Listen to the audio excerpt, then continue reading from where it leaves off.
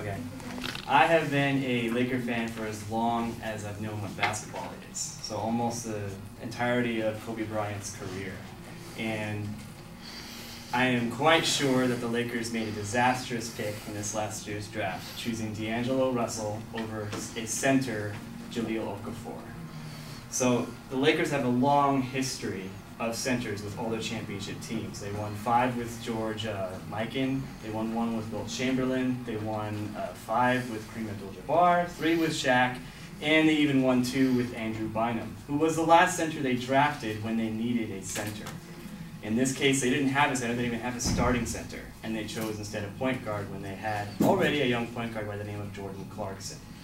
In 2010, the Lakers defeated the Boston Celtics in 7 games of the NBA Finals with the help of Andrew Bynum, a team that they previously had lost to in 2008 when Andrew Bynum was injured. I was fortunate enough to be at Game 7. That was pretty awesome. So it already is affecting the Lakers in their free agency acquisitions.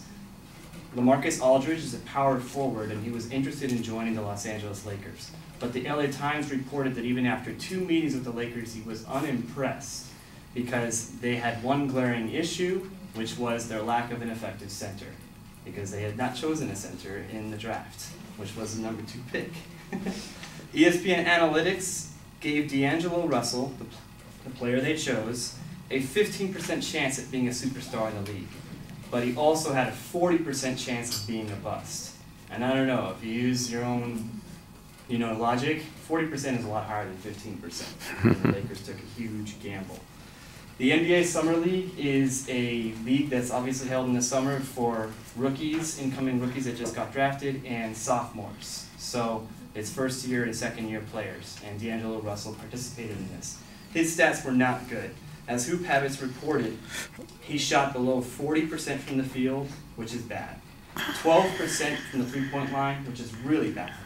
He averaged almost twice the amount of turnovers than he did assists, including 5 turnovers a game, and that led to an abysmal, brutal player efficiency rating. I really hope I'm wrong, I wish I'm wrong, but wishful thinking doesn't count versus numbers and actual stats. Good luck, Lakers.